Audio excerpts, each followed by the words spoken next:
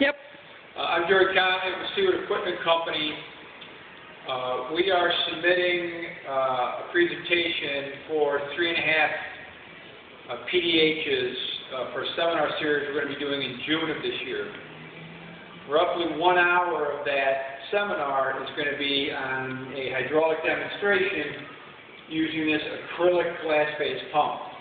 We really don't have a hard copy PowerPoint presentation to go through it, so we wanted to take this video and we will submit this video with our other PowerPoints in the attempt to justify the PDH credits. So what we have here is a centrifugal pump. It has a glass-based demo.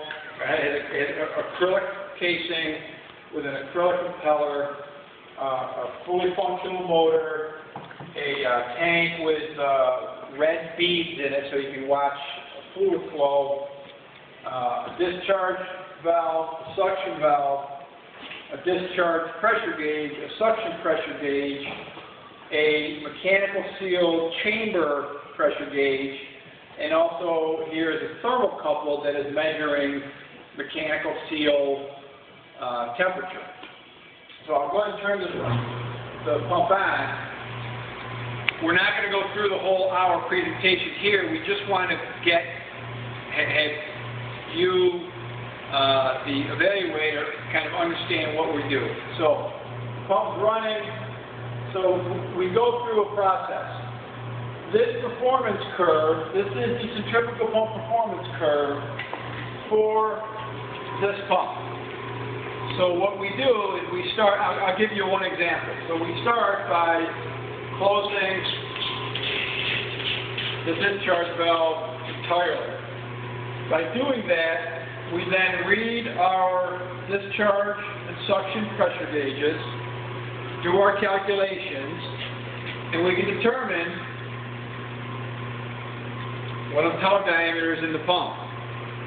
We then, and you can also demonstrate other things. You can visually see through the use of this flow meter that there's no flow going through the discharge. And because we're using these red beads, you can see that although we're getting some turbulence in the suction, we're not getting any flow into the suction. So it's just visual verification of a closed valve. So then we would then open the valve. We would open it to a flow, which you can read here. In this case, it's 40 gallons per minute. We would take our pressure readings, do our calculations, and we would then plot the point on the curve to verify, and we would do this 2 or 3 more times. So we would plot here and probably all the way to run out.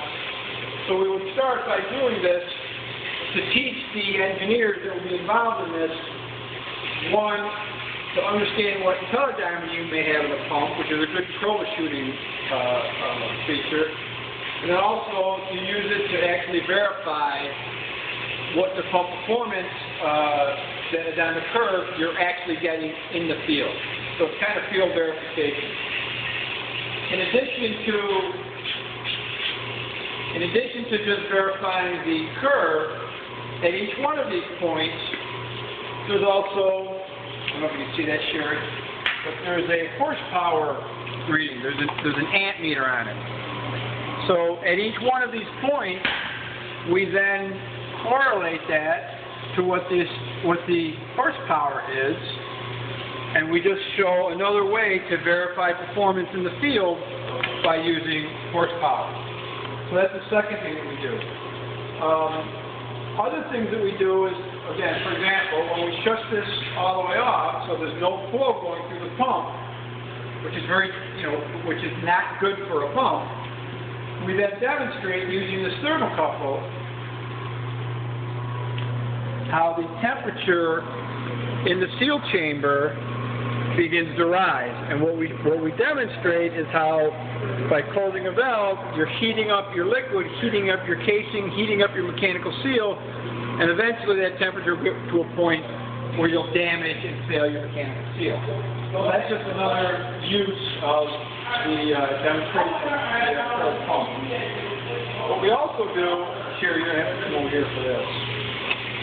we use a strobe light, and we gauge the strobe light to the exact speed of the motor, so then you can now see, it might be hard to see, but basically you can slow the impeller down so you can actually watch the impeller rotating. So then we make sure we show engineers the proper rotation of the pump and the vanes, the proper rotation of the vanes within that pump. In addition, by closing our suction valve,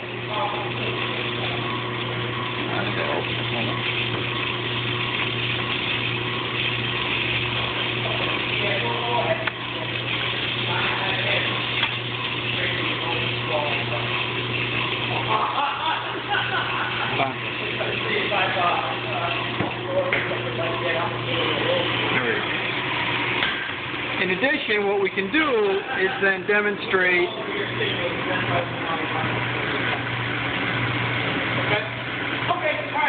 cavitation.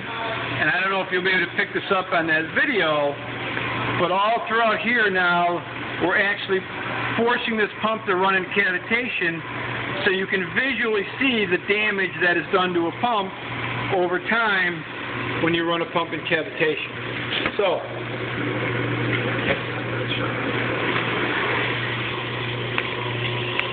what we're trying to demonstrate is all the different ways that you can run a pump, verify performance, and understand all the effects of open valve, closed valve on the performance of the pump. So we'll submit this video with our overall submission to gain the 1 hour of PDH credits for this part of the demo.